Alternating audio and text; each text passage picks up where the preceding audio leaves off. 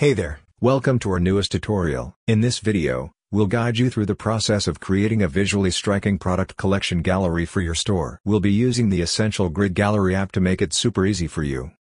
So, let's begin from the scratch. First, you need to install the Essential Grid Gallery app from the Shopify App Store. We're now in the Shopify admin dashboard. Here, you'll find a bunch of product collections. We're going to transform these collections into beautiful galleries. Now, just go to the Essential Grid Gallery app dashboard. Click on the Create Empty Gallery button. Let's name the gallery title. Now go to the Source tab. Select Product Collection and Blogs.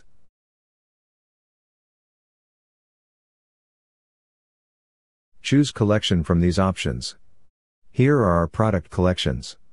If you don't see your newly created collection, simply click the Refresh button. Now save your gallery changes.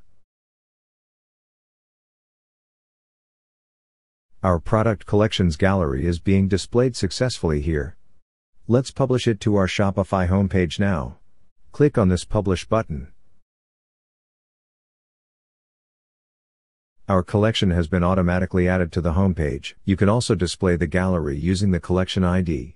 Let's check it on the live preview. Our collection is currently visible on the homepage. Now, let's make this gallery full width. Simply go to the grid settings and pick the full width. Save gallery changes again.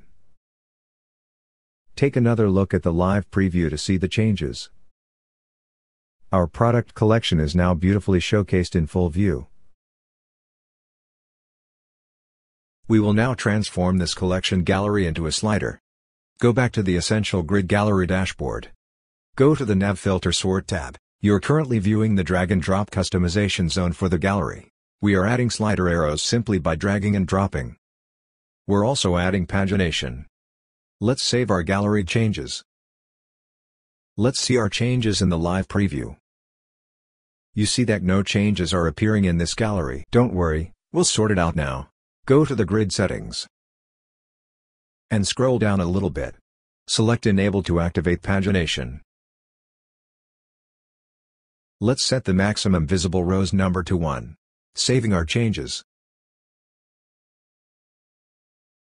We have only 5 collections, so on the desktop preview, we'd like to display 3 items per slide on the current slider. Save changes again. Let's check again on the live preview. Our gallery has successfully transformed into a slider with pagination. Let's change the slider from full width to boxed mode again. Our changes have worked. The slider is now in boxed mode. Now, let's change the slider animation. Go to the Animation tab. You can change the slider animation effect from here. There are plenty of animation options available. We've chosen the horizontal flipbook effect. Save changes again. Let's check the preview. Our new animation has been successfully applied on slider. Let's try a different animation for the slider. We've picked the horizontal slide effect. Save changes again. Let's check the live changes. The slide effect is working perfectly on our slider.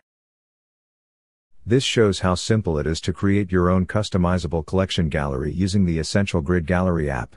I hope you found this video tutorial helpful. If you have any questions, feel free to leave a comment below. We appreciate your time and look forward to seeing your next video. Thank you for watching.